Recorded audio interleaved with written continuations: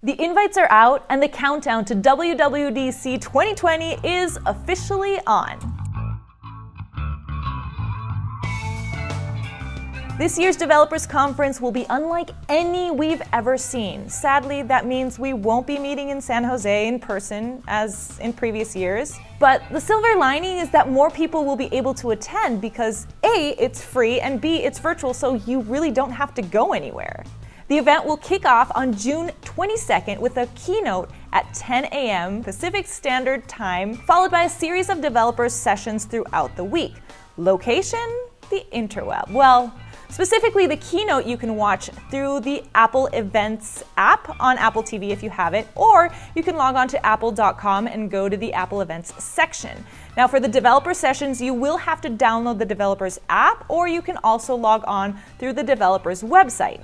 What did strike me about the invite is that it doesn't mention live keynote in any part of it. So it makes me think that it might have been pre-taped, which, not gonna lie, it takes a little bit of the excitement away because it's something we've gotten used to throughout the years, but I guess without a live audience, it really doesn't make a difference. Either way, we're still expecting the same announcements, specifically that fresh batch of software updates and maybe a few surprises. So let me break it down.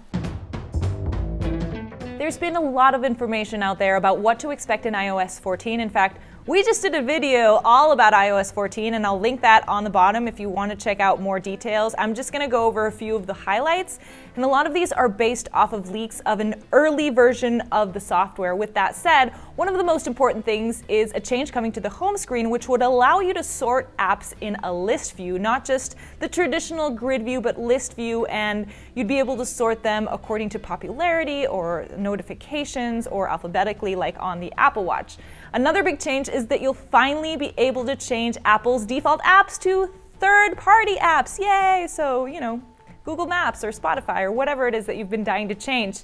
And then some changes to messages, including the ability to mention someone directly in a group chat with an @ like in Slack or in WhatsApp, and also the ability to take back a text. Yay! And the iPhone may finally get multitasking features, which is great because our screens are getting bigger and we just need more stuff to do. I don't know if this is going to include picture-in-picture viewing, but I'm really hoping for that as well.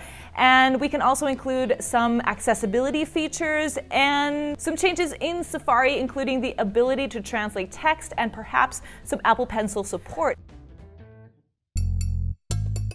Apple Pencil is supposed to be getting its own platform for developers to develop their own apps for Apple's stylus. Now, related to Apple Pencil, iPadOS is apparently getting more MacBook-like capabilities, and that includes advanced cursor support. And we're getting 2 new apps both on iPad and on the iPhone. That includes an augmented reality app and a fitness app. The fitness app is for guided workouts, and that's going to come also to WatchOS and tvOS. And you're probably going to hear me talking more about it as we delve into those updates as well. Best of all, though, this update is said to be compatible with all devices running iOS 13, which means our older devices won't be left out this time. We've also been hearing a lot of rumors about the Apple Watch. Now here it gets a little bit tricky because it's hard to know what's an Apple Watch Series 6 rumor and what is a WatchOS 7 rumor. But I'm still going to go through them so that you can decide. First off, we have sleep tracking. 2020 might be the year that we get native sleep tracking on the Apple Watch.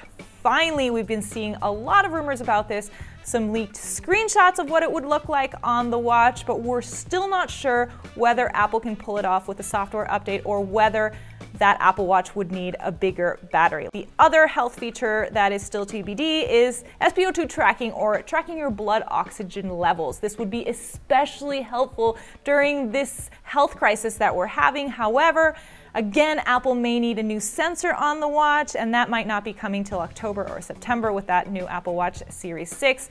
But it's true that Apple can already monitor your VO2 max, or your maximum oxygen consumption during exercise, so it might just require a software update. Here's hoping that it does. And lastly, a mental health feature. This goes beyond the meditation app, the Breathe app that Apple already has. And again, this would be very, very timely to have. I'm curious to see what a mental health feature on the Apple Watch would look like.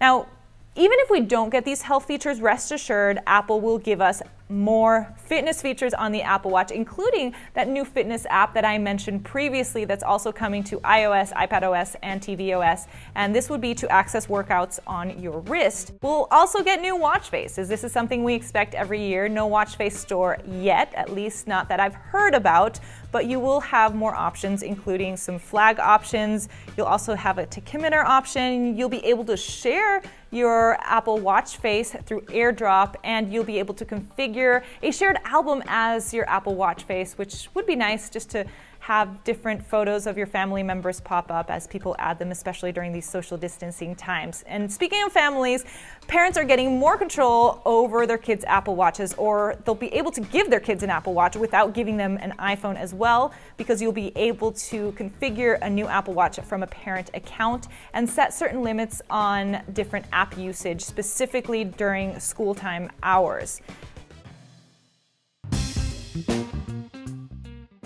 Rumors about specific features of macOS 10.16 have been few and far between, at least compared to rumors about iOS 14 or WatchOS 7. But that doesn't mean that it's not going to be a big year for the Mac. First off, we are going to get the next software update coming after Catalina, and I can guarantee you it will be another landmark. And secondly, because there's a big rumor that Apple will be announcing that it's moving to using its own chips for the Mac, and this is rumored to come alongside a new iMac. Now, it's not ridiculous to think that Apple is going to have hardware at this event. Last year, they announced that new Mac Pro, which came alongside that ridiculously expensive display, and this year could be no different. We're also hearing talk about new AirPods, those over-the-ear AirPods rumored to be called the AirPods Studio. That HomePod Mini that we've been hearing about for a long time that still hasn't arrived, and those tile tracker competitors codenamed AirTags, as well as that Air Power Mat that just apparently is still a thing. And a very, very, very, very far off rumor about Apple revealing, or at least giving a nod to its new augmented reality glasses. Now, this last one is a real long shot, but I thought I'd throw it in there because it's 2020, and why not? It has gone completely off track so far, so you never know. With that said, we are still planning on covering WWDC 2020 just like any other year here at CNET, so expect a live show from us on YouTube, and we're going to have all the updates on CNET.com from here until the day of the event. So I have a date with you guys on June 22nd. See you then.